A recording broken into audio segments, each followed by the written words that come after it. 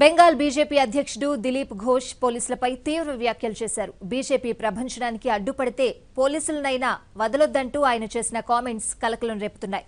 పోలీసులు బీజేపీ కార్యకర్తలకు అడ్డుపడితే వారిని చితకబాదాలని చెప్పారు దిలీప్ ఘోష్. అంతేకాదు, తమ కార్యకర్తలు తలుచుకుంటే అంత్యక్రియలు చేసేందుకు శరీర భాగాలు కూడా దొరకవంటూ చెప్పారు.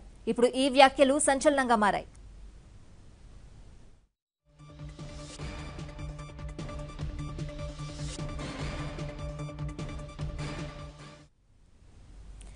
మిదినాపూర్ బీజేపీపై తృణమూల్ కాంగ్రెస్ నేతలు పోలీసులను ప్రయోగించారని అన్నారు.